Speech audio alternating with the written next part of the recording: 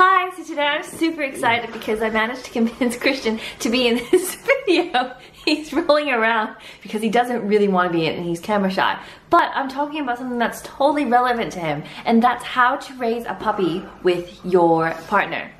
So, you know, if you don't know, we welcomed a Beagle puppy. His name is Fudge recently, and you know, we've learned so much as a result of that. Christian, I don't think people can see you. You might need to sit up a little bit. So, 3 things that we've learned. Number 1 is to kind of talk about your experience as a puppy owner or a dog owner. So I have never owned a puppy before. It's my first time being a fur mom, but Christian's had plenty of dogs. So with that, it gave us a lot more confidence to choose breeds that were a little bit harder to train.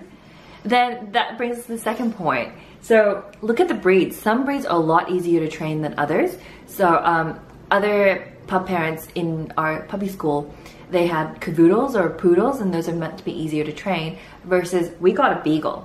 So beagles are meant to be stubborn, hard to train. They used to be airport sniffer dogs, but they had to be swapped out because they were too difficult to train, which is why now in airports you see labs, don't you?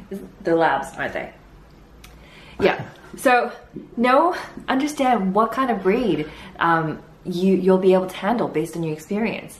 Then the second thing is, you know, decide how you'll raise your pup. It's kind of like having babies. Christian, you're out of frame. Sorry.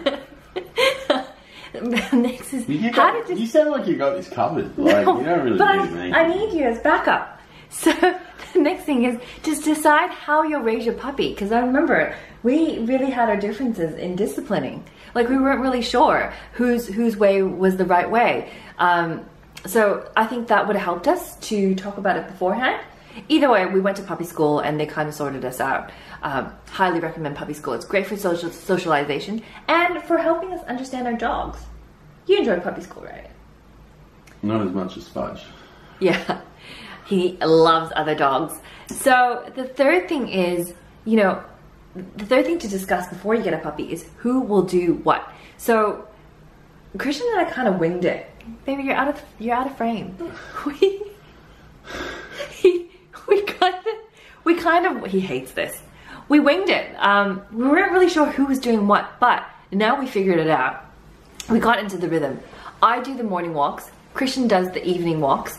I take out all the garbage, and we have like a deck where we put his outdoor potty, and it's always a mess. So, you know, Christian does that now. So we know our roles and we know what we need to do. And as a result of that, things have gone so much smoother.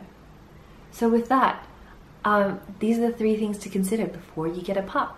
And would you recommend getting a beagle? If you had to do it again, would you get a beagle? Yeah. He's pretty cute. I'll leave. Lots of paper towels. Yeah. That's my cue. See ya. Bye. I just want to get my boots.